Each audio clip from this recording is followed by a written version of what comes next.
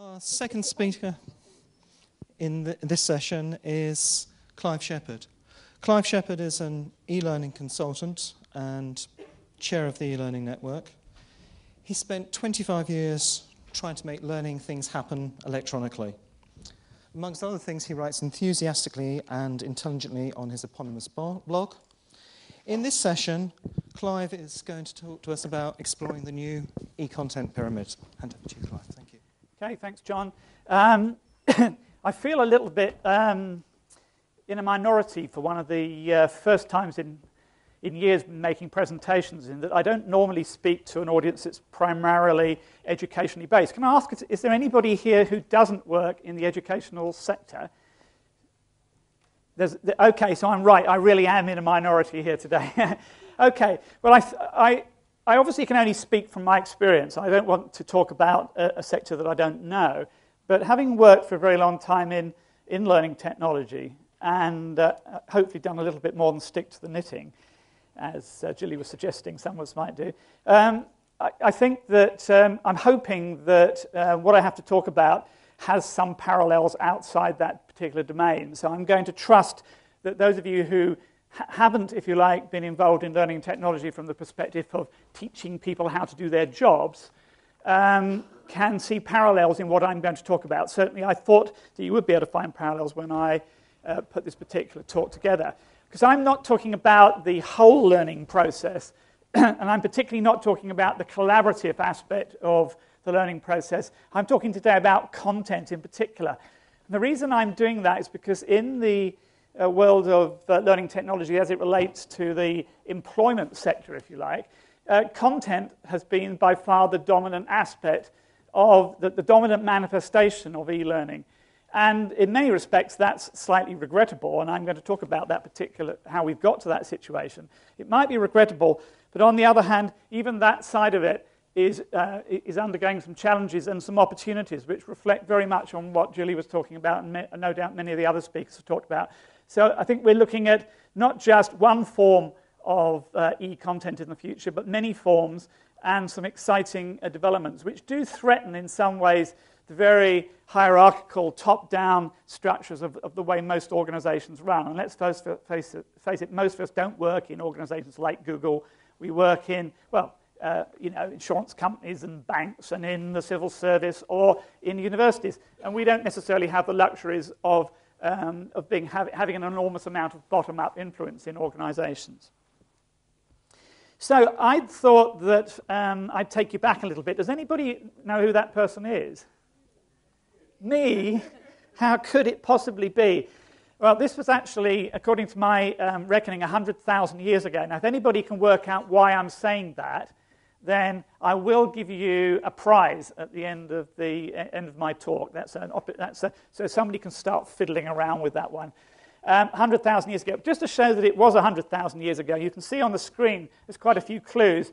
First of all, you see the reel-to-reel tape deck, the valve-driven TV, the Habitat poster on the wall from the days when that was the only place you could buy furniture that well, in this case, it was mainly green and orange. A vinyl record deck, a BT trim phone, and kipper ties and flares, which of course have been around at least twice since then. And of course, hair was very much in fashion in those days. Although you can see it was receding at that point. Well, in those, it was about 100,000 years ago that I joined the world of learning and development. It was a few years after that I would say I was a learning technologist. But nevertheless, it's been I've had a fair stint at this particular job.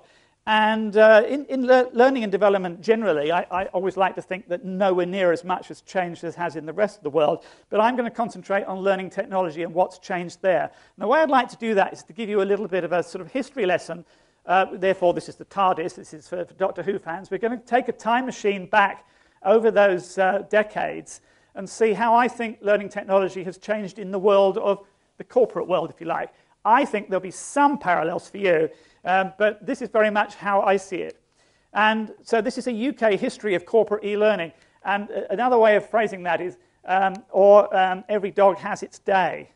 which I didn't know whether that was a sort of rude thing to say. I don't think it is. I think that it may offend you if you don't come up in the right place in the sequence. We'll see. But anyway, if we go back to the 70s, in the world of e-learning, as it wasn't called that then, of course, as it applied to the world of work, this was very much the era of the designer. And as the Americans gave us this term, instructional designer, I never have liked that term, but that is still the term we primarily use in this country for describing someone who designs an e-learning experience. But this really was their era. And unfortunately, and this may not apply as much in education, but in the corporate world, the heritage of that instructional design era was very much from, I would say, not a behaviorist perspective, but certainly cognitivist, and certainly not a very liberal educational philosophy. Much of it was driven by the US, the military, and the work that they did on instructional design in the Second World War. And in many respects, we've had a lot of trouble shaking that off. And I think there's still, if you were to do a course on instructional design today, you'd still be trotted out very much the same old material that people were taught back in the 1970s. But this was the era when the designer was king. In that respect, we have to say that that was a very fortunate period, because along came. Does anybody remember laser vision? This is very embarrassing if you have to put your hand up to these things, because it shows that you are very much in the baby boomer generation, and therefore can't be too long before you retire, which is supposed to be a catastrophe for the world, as we know. But and in my case, it will be. But I remember the era of video very fondly, because I came into learning technology through video and through training, and we had some fantastic projects done in the early 80s with using video disc hooked up to BBC microcomputers, Apple IIs, and IBM PCs. And does anybody remember the Doomsday project? Yeah, what a fantastic project. Apparently somebody has managed to get it working again on a modern computer, because it really was a wonderful piece of work. I always look back fondly on these periods, because it always seemed to me that the very best work I've ever encountered was done in those days, in content development I'm talking about, not in the use of technology for learning in a broader context. But some of the very best work was done there. And if we go on into the later 80s, or the era of the programmer, this is when people used to do artificial intelligence degrees. Was anybody unfortunate enough to do that?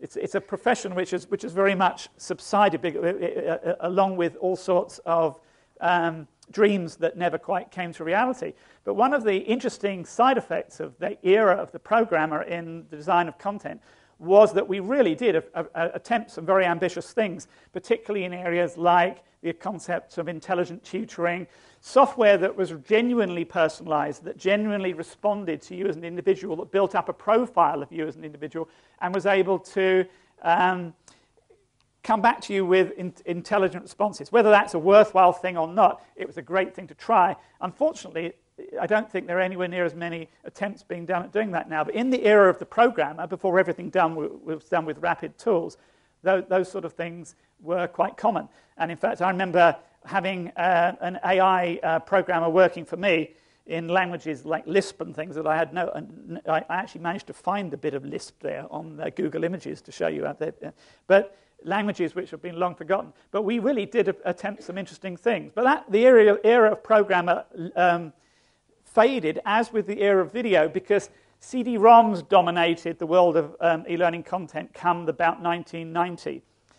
And this is when the term multimedia was coined, and multimedia became the name for the profession, just as e-learning or learning technology is now. And CD-ROM had one very big disadvantage in that when it was first introduced, it didn't have enough bandwidth to support video. So we were brought back to graphics, still graphics, and animation as being the primary media driver, if you like, visual driver. And the graphic designer became king. In fact, graphic designer took over dominated the experience from that point on, and interfaces and everything else became much more important than learning design. Programmers, you tried to avoid using them because that slowed down the whole process and made it very expensive. And so we developed a model which is not that dissimilar from what we see now, which is graphics and text orientated content. Some good things came out of that, some lovely graphic design, but unfortunately the instructional designer was way down the pecking list at this point in time, and so learning became much less, the learning design became less ambitious. Anyway, I sort of left the area of content development as a profession probably about 10 years ago, which I'd been involved in running a very large, in the terms that these can be, very large production studio, where all of these things happened. But the phenomenon that made me get out of this was the fact that I particularly hated was the fact that everything was late and everything was over budget, and therefore customers were always screaming at you. Everybody was always incredibly unhappy, and I didn't want to spend my days managing those projects. Now, the era of the project manager has solved that, because when I talk to people now who do content development, they say, they hardly ever talk about the fact of a project being over budget or late. We've become very extremely efficient at producing content. I don't know whether your experience is like this. It seems like an impossible dream, but apparently this is true.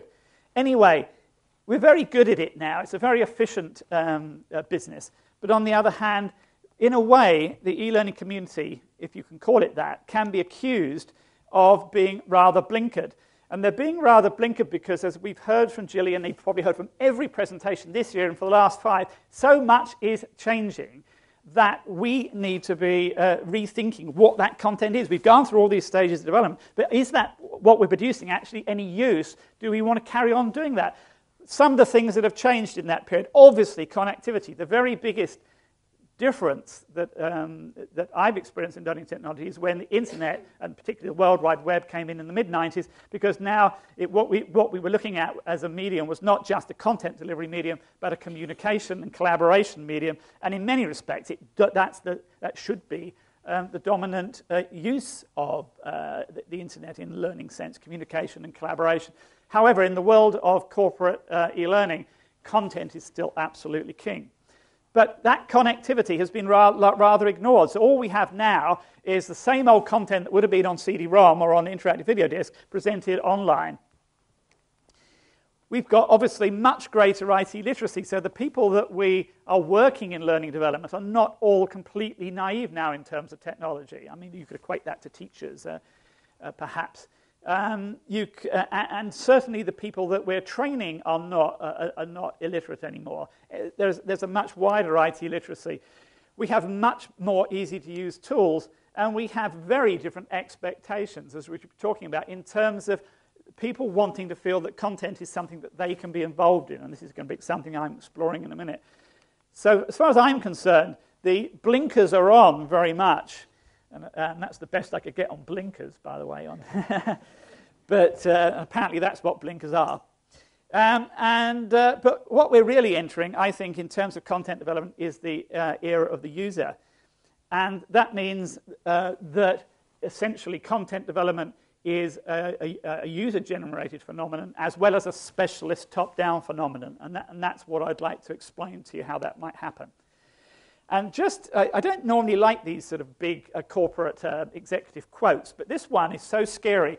And this chap, I actually think if I was to meet him, I wouldn't like him at all, and he would be very scary. But I think he ran General Electric in the US. Well, Jack Welch actually hit the nail on the head with this particular quote, that when the rate of change outside exceeds the rate of change inside, then essentially the end is in sight. And so many of us are probably experiencing that phenomenon at the moment, where we feel that somehow or other we're just not keeping up with what's the change that's occurring in society. And we might be, if we're not careful, we become marginalized and on the periphery of the world of learning. In many respects, in the corporate setting, that point's been hammered home anyway over the last few years, that at least 80% of everything that anyone learns at work is learnt informally. It's never not learnt through any formal intervention. I would say it's much higher than 80%. It could be 95%. So that's already making us feel peripheral. And if we're not careful, we become even more peripheral. So this is a model which, in the true tradition of training, I'm sure it applies in education, has been stolen lock, stock, and barrel, this isn't mine, from a good friend of mine called Nick Shackleton-Jones, who works at the BBC, who actually has a great job title of a head of informal learning, which I think must be unique in a corporate setting. And he presented this pyramid idea, and I'd like to pass this on to you. And what he was saying that the top end of this pyramid is the sort of content that I've been describing over the last few decades. It's what I call high-end content. In fact, what often I call Hollywood content. In other words, it's designed for big audiences, and it's designed with big budgets and lots of specialists working on it. And there's a very good argument for having high-end content if you have large audiences and you have critical skills and knowledge to impart. But it's not flexible enough to cover the whole need.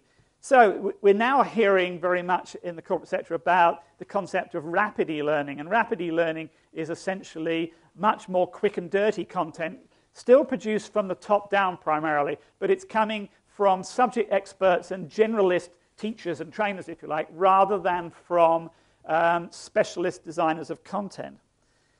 And of course, at the same time, we're seeing the phenomenon, not so much, I think, in the world of work yet, but certainly outside the world of work, where content is not just something that is done to you, but it's something you participate in the creation of.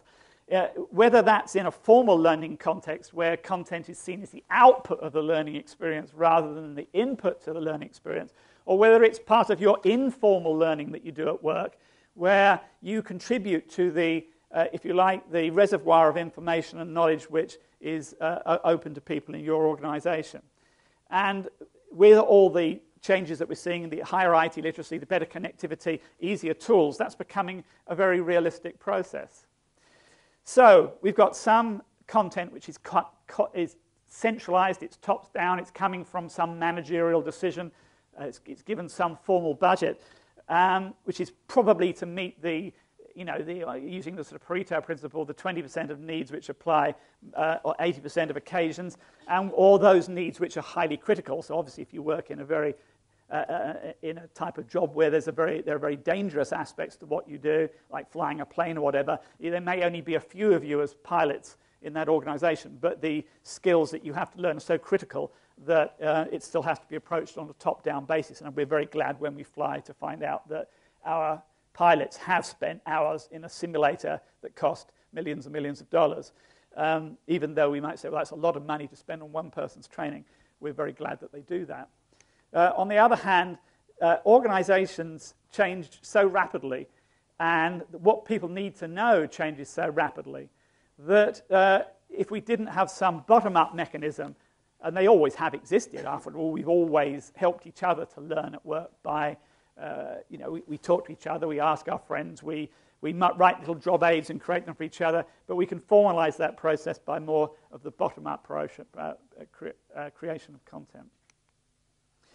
Now, you've probably heard of the context of the long tail, and I think the long tail applies equally well in a corporate setting in content as it does in the broad sense. Now, if you haven't heard of the context of long tail, it's really the idea that if you were to take the example of, say, an Amazon as a bookshop, that or let's take the example of an ordinary bookshop to take, first of all, like a Borders or a Waterstones or whatever, that because they've got very limited book space, they can only afford to keep a certain number of books available there and then that you can take off the shelf. So they have to look at the large audiences who are most likely to come in and need content. Whereas if you looked at something like Amazon's book sales, the majority of the sales that they make are of books that would never appear in Waterstones or in Borders, because the minority, as the long tail spreads out here over to the right, where the quantity of people who have a particular requirement reduces till it's just a few people are interested in a particular topic. The long tail, if you look at the area of the long tail, it's greater than the number of people who are in the, if you like, in the mass media majority. And Amazon actually sells more books of that category than they would do of the former category. So if we put this in the context of e-content, then you could say that where we have a need, we have a large number of people who need a particular piece of content, then this is a job for specialists. And I think that there's always been some resistance in training, and it might be true in education as well, some resistance to the idea of centralizing anything. In other words, that you actually create some great pieces of content. You do it once, you don't keep reinventing it, and then it's done forever after, like the greatest and best piece of maths teaching software, or the greatest and best bit of teaching of how to do marketing, or whatever it might be. That sometimes it is actually a good idea to centralize effort and get the job done really well. And that's the sort of Hollywood model, if you like. Hopefully better, more sophisticated content than Hollywood would produce. Then I think as you go down through the long tail, you've got jobs that I would say are for the subject experts and the generalist teachers and trainers who can contribute content that's still on a top-down basis because it's coming from purveyors or facilitators of learning rather than learners themselves. But they can meet that middle sector, whereas enthusiast users or ordinary employees in organizations can also make a big contribution. It's not going to be everybody that does this. It is going to be the enthusiasts. Let's just think about a minute what we're talking about with content, because content is a rather, like many things, it's a word which is hard to define. Let's just remember, first of all, we're talking about all sorts of media, text and graphics, audio and video. I think also content has different purposes. It's not just learning. It can also be essentially selling an idea. It can also be providing information. Now, in a pure educational context, these distinctions are quite important. But in an organizational context, they're much less important. Providing information that helps someone to do their job without them actually learning that information is still a very valuable thing to do. Providing information that at the same time might sell an idea is also a very valuable thing to do. If you don't combine and coordinate these things, you have to treat them, you have to often duplicate the content development activity. But content can have multiple purposes. And I think one of the most difficult things I find to get across to learning designers is the fact that the interactivity which, if you like, is necessary to turn content into learning can happen in very many different ways too. And I think this is perhaps one of the most interesting aspects of this, that you can make the content itself interactive, as we all know, and that, if you like, forces the pace. It creates a form of structured instruction or some sort of guided discovery activity, but essentially somebody has preordained what that interactivity should be. But I think it's also perfectly okay to say that content can be linear and non-interactive. In other words, it's a passive experience in terms of the medium itself, but you, the learner, can create your own interactivity. You can make it into a learning experience because you do things like write notes, you reflect on things, you discuss them with your colleagues. You create the interactivity that makes reading a book or listening to a presentation or listening to a podcast or a radio program into a learning experience. You do the work. And more independent learners are capable of doing that. Sometimes one of the biggest criticisms there is of most e-learning content is that it's patronizing and dull. And often that's because the interactivity is being built in a way for people who don't actually need that, all that prompting and saying now is the time to reflect, now is the time to, to test what you know on this particular topic. And in fact, they're perfectly capable of doing that for themselves. Present the content in a really engaging and interesting way might be enough. But the other thing, and this is very dominant way of thinking now, I think, in corporate e-learning, is that the interactivity can be in another learning formal learning form. Like it could be that you view a piece of content and then you discuss it in a classroom, or you read a piece of content and you discuss it on a forum or in a virtual classroom or some other place. The content doesn't have to be a self-contained activity. It can just be a trigger or a catalyst for some other formal learning activity. So again, you hear about the concept of this content is just a page turner. I don't know if you heard that expression. It's very common criticism of content. It's just a page turner because it's not interactive in any way. And yet we never describe a novel in a negative way by saying it's a page turner. We say this is a real page turner, it's a real compliment, this is something that we can't wait to turn the next page. It's not the fact that it's a page turner it's the problem, it's the fact that what is on the pages isn't very interesting. So interactivity for its own sake built into the content isn't always important. And if you take the interactivity out of the content, it actually becomes a lot easier for teachers and trainers and people who are not, formally trained designers to create content which make a very big contribution. Because one of the most difficult things they have to, if they have to do it the old-fashioned way, if you like, with a lot of integrated interactivity, they have to learn how to program that or create that interactivity using tools and so on. So here's just some examples of the sorts of things that you might see as top-down content and some of the sorts of things you might see bottom-up. And,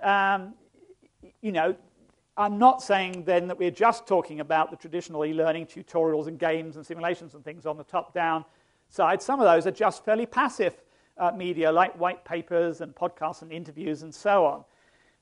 And so content can take very many forms. And on the bottom up, we've got all of the new user-generated content forms that we've heard about and probably participate in ourselves.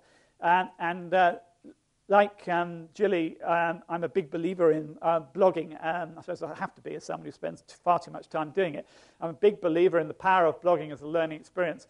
Although I must admit that I'm also very skeptical about how many people who actually would want to do it on a long-term basis. But there certainly are enthusiasts, and I used that term earlier, enthusiasts in organizations who are the sort of people who would like writing blog postings, putting postings onto forums, creating content in wikis, and so on. So let's sort of remind ourselves, why is it necessary? Why do we need rapid content in organizations? Well, I'm just going to do this really quickly. This is how rapid e-learning is defined at the moment. Essentially, it's done quickly, and it's done by subject experts, or you could call them teachers and trainers, rather than by experts. That's what we're talking about when we talk about rapid e-learning. Why are we doing it? Because apparently an awful lot of training challenges now are time critical, and this is just a US figure, but I think it's true over here as well. A great majority of trainers are under pressure to produce their e-learning much more rapidly. We need a way of producing content that isn't Hollywood. We need a much cheaper model. And those people that sell, this is an argument I presented a few times to some of these tool manufacturers themselves, some of the most popular tools makers in the world of rapid e-learning. In other words, these are people who produce tools that allow you to create interactive e-learning very quickly, are, I think, at the moment swimming in they're big fish in a very small pond. This is how I describe them. In other words, they're selling to this same community of educational technologists and e-learning people, whereas in fact the number of people who could be producing content, really good content, is actually all of those people who have access to technology anywhere in the world and who are in somewhere involved in the world of work. So they could actually be a small fish in a very big pond selling hundreds of millions of copies of their tools and software, because there are hundreds of millions of people who would like to be able to share what they, their presentations and their thoughts and their rules and guidelines and principles with other people. I don't know why they don't find that a very exciting possibility, but in fact the reality is that they're very much the big fish in the small pool. So we're not just talking about rapid content from the top down, we're also talking about bottom-up content. And I'm going to explain why I think bottom-up educational content is a good idea. And I'm going to do this with a series of pictures which my wife took and didn't have any idea what I was going to do with them, and she was extremely confused about this activity. But let me take you through a number of different scenarios. Now, I am not a professional photographer. Okay, that's not in itself very interesting.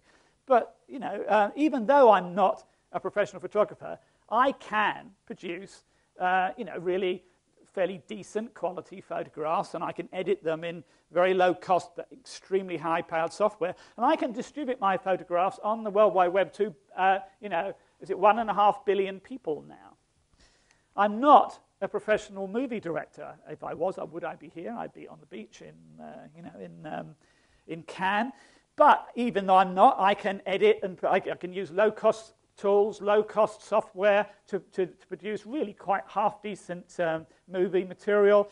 And it's worth remembering that when I first went into corporate video in 1983, and we used to charge £1,000 a minute then for video. £1,000 a minute in 1983. We would probably be, charging a small fraction of that 25 years on. And I can distribute my videos and do on YouTube to 1.5 billion people. Similarly, I'm not a professional author, but I can use really good software to lay out a book. I can even make that book available to the whole world, printed on demand. So if you want my book, you can say, I want a copy. They print it to demand and send it to you. It doesn't matter whether it's any good, because there's no publisher that gets in the way to act as a mediator in that process. And I'm not a professional graphic designer, but I can put together a few graphics, and even if I want to, I could even share those graphics with 1.5 billion people. And I'm not, unfortunately, I did try back in the late 60s, but professional musician. I'm not a professional musician, but I could do practically anything I wanted on the software, in my own office, and I could share that easily on MySpace and things like that.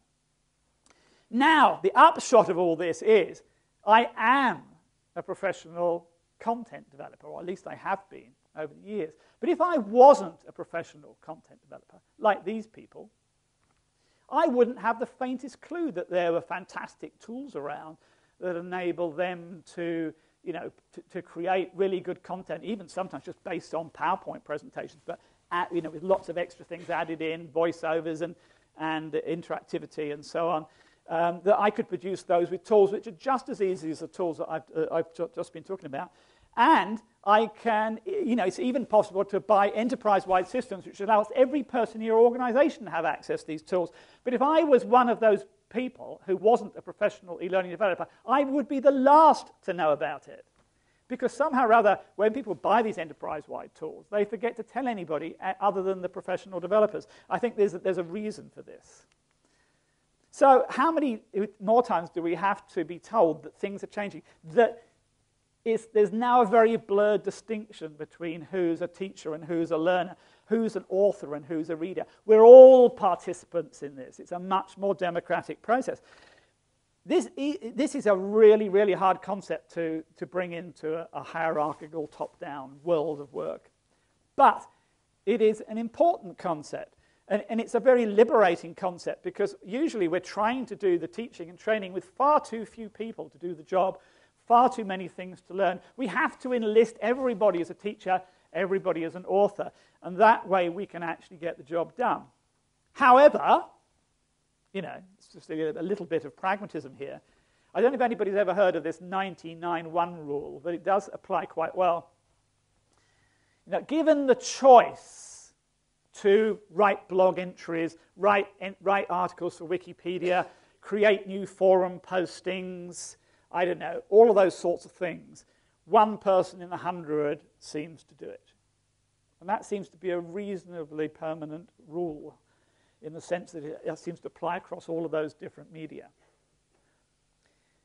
9 out of 100 are enthusiastic enough, confident enough to comment on the blog postings, make a little change to an entry in the Wikipedia or some other or wiki, or generally act as a contributor in modifying and creating debate about content. The other 90% are passive consumers of that content, who are very happy to be passive consumers of it. When I say passive, they may well be thinking about it very hard and have views and opinions, but they don't actually get involved in the process. So we have to be aware that we're not suddenly going to find, if there are 1,000 people in an organization, we're going to have 1,000 people creating content. We're not. We're going to get the 1% who are actually going to create content. But that is still an awful lot more than we have at the moment. Now, I'm very optimistic, because I've been involved quite a bit in doing the collaborative distance learning courses over the last 5 or 6 years. And I do believe that people can actually be molded through encouragement and opportunity to become one of the synthesizers or the creators. In other words, you can actually build, if people, I don't know whether Jilly's found this on her course, is that if people make regular forum postings or blog postings and everything else as part of a collaborative distance learning course, will they then leave the environment of that course and do that when there's no longer, if you like, a constraint on them to do it or a pressure on them to do that? I'd like to think that people will gradually become more confident contributors. So the 99-1 rule will somehow we'll get much better percentages there. And of course, the people coming through now, you might ask yourself about your the next generation on from yourselves, and would they conform to those rules, or would they actually be very very enthusiastic contributors? So who has the skills? Well, I did this aspects of this presentation at a number of events earlier this year. I actually got people to say, well, what skills do you have in all sorts of media creation activities? And I asked them to rate themselves. I haven't got time to do it now, but you could do it in your head and say, well, are you a professional, an enthusiast, an improver, a beginner, or a virgin? They were my terms. 5 stars down to 1 in doing all of these things that you can see listed on the screen there.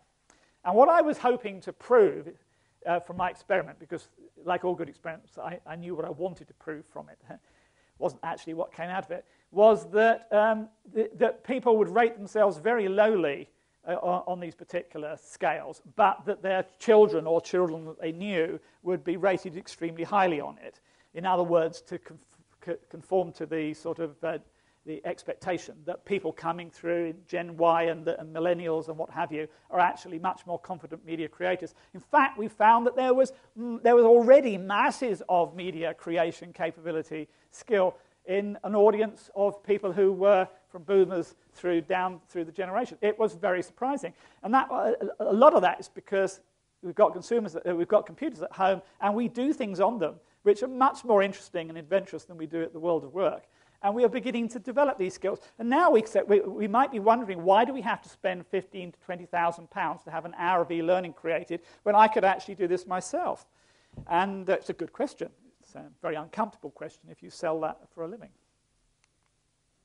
So one of the projects that I had a lot of fun doing last year in 2007 was a project called the 60-Minute Masters. And this came out of it was a sort of international project we undertook using a wiki, where we involved a lot of different learning designers from around the world and say, well, look, if we want actually to have more people capable of creating good content, rapid content, but they only had an hour to learn all the skills needed to do it, what would we teach them? What were the key messages that we'd include?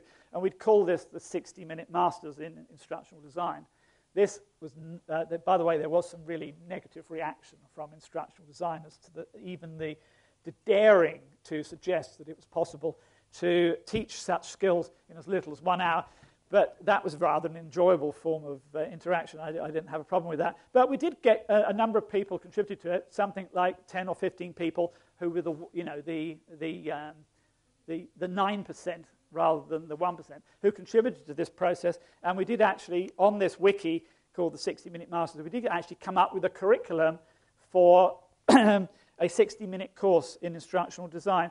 Now, if we have more time, I actually would ask that question again, actually ask you to think for yourselves what you would put in there. And I don't know whether we do have much time, do we? No, we don't. So we haven't, but you might like to think in your head what sort of things that you would bring up. But just to give you an idea, these were some of the things that people came up with. I'm sure you get, no need to write this down, I'm sure you get a copy of this presentation. But it's interesting to see that what people came up with was not particularly earth-shattering or revolutionary, but they were all things that sort of fairly sensible pieces of advice about things that could actually be covered in an hour's course. And we did actually go on from that to create several examples of that as a piece of training. It's a 60-minute course. By the way, it was originally called the 30-Minute Masters. I don't know if anybody knows the story of 30-Minute Masters, which is just to show that the worst thing you can do is when experts are asked to come up with, to summarize what it is that they know. They always teach too much. They always put too much content in. So we broke our own rule and had 60 minutes worth rather than 30 minutes worth. A bit of an embarrassing, but in a way quite illuminating. But quite a few hundred, probably several thousand people now have taken that course, and it's a bit of fun if you'd like to have a look at it. But it's a completely free and very much a fun project. But it's interesting. It was an interesting endeavor in its own right.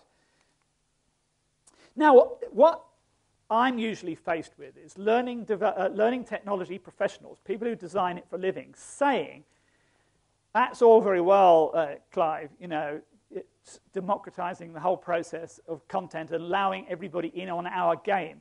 But as professionals, where does that leave us?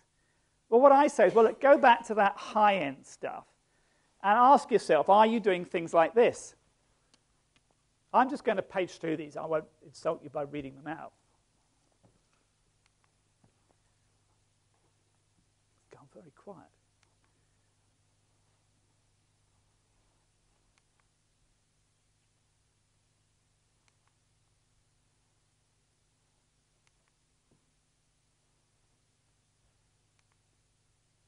And then you ask them the question, well, as a professional e-learning developer, how much of your work really is like that?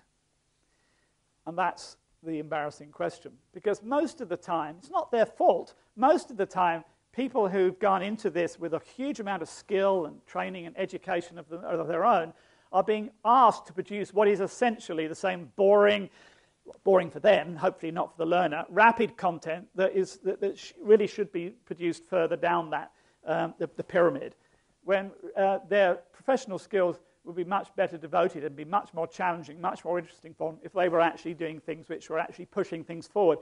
Things that actually, as I was saying earlier, were quite common in the 1980s, which have practically disappeared in the current decade, very disappointingly. Well, not completely disappeared, because obviously we're doing some of these things, but an awful lot of e-learning content is still of essentially what I would say is rapid content, but sold at Hollywood prices. I don't think I've got time for the reality check, but just to say that it's all very well asking people to change and start contributing to bottom-up content and actually start making things that are for the benefit of other employees, but they need the means, they need the motive, and they need the opportunity, and that is essentially like the same things that a good criminal needs, are the same thing that an e-learning developer needs. So you can't just expect this to happen. People aren't just suddenly going to start producing content in organizations, rapid content or bottom-up content, because they have to be given some skills, they have to be given the time, the authority, there has to be some reward in it for them, and that doesn't just happen just like that. So if you don't actually create the right culture to support it, it won't happen at all. So going back to, did anybody get that right, by the way? In binary terms, you see? Well, those of you who learnt binary in school back many years ago, that in fact an awful lot has changed in terms of the opportunities. Unfortunately, not as much has changed in terms of what we've actually done with those opportunities as we'd like. And so, like Gilly, I'm as an eternal optimist, which I'm absolutely determined to maintain that perspective in spite of all the obstacles. As an eternal optimist, I believe that we will start to see a rapid taking up of the opportunities we've got available to us, and we will actually see it's not the end of Hollywood content or top quality content, but the Hollywood content will be really, really top quality. It will deliver the mass market needs for good educational content, but we'll begin to see far more people, all teachers and trainers, and ultimately all employees and all students, if you're looking in the educational context, will all be contributors to the process of developing knowledge which they can share with each other. And that, I think, is the opportunity that lies ahead over the next 5 or 10 years. So thank you very much, everybody.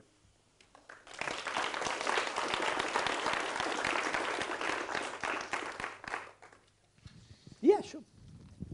Right, we've got a time for a couple of questions.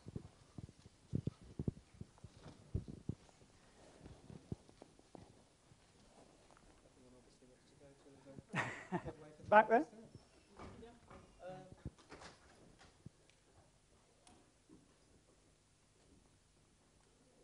I'm wondering if the high-end content and the advanced content is the sort of thing that's going to be taken over by the publishers of the world, and the universities will be left with the low-end user-generated content. And perhaps you might want to comment on. I think that would be a great shame. I have worked a little bit with educational publishers, and I've worked with publishers who produce material that's sold, if you like, as off-the-shelf product within the corporate area as well. And on the whole, I've found them extremely disappointing. And in many respects, because they don't understand the educational process well enough to be able to produce content that's actually engaging and people might actually learn from. And after all, they don't have that in-house. They've got to go out and get that expertise. Unfortunately, they don't necessarily do a very good job of it. So I'm a little... I think it would be a great shame if that was to happen, because you don't need a lot of money to produce top-end content, but you do need, if you don't have money, you need time and expertise and the will to make it happen. But one of the dangers I feel, that one of the worries I would have in the educational sector, and I'm an outsider here, would be that if you don't collaborate on those activities, then you're always trying, it's always going to be a much smaller endeavor than if you were working on a countrywide basis or an international basis to produce really wonderful content that could be shared across millions of people, perhaps, rather than just a few thousand. So it's difficult, because I understand the decentralization of teaching and training is a very long-established concept, but some things are better coordinated. They don't have to be coordinated by corporations and publishing companies. They can be coordinated otherwise. But I think if you're going to get over the problem that the publishers have all the money and you don't, you've got to get together and combine your forces, I think. Get the very best experts together. Another question?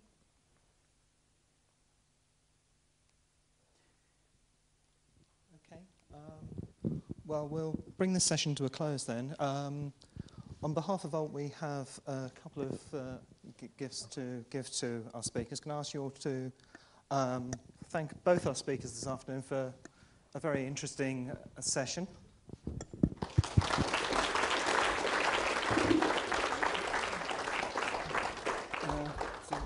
Thank you very much. And thank you all very much.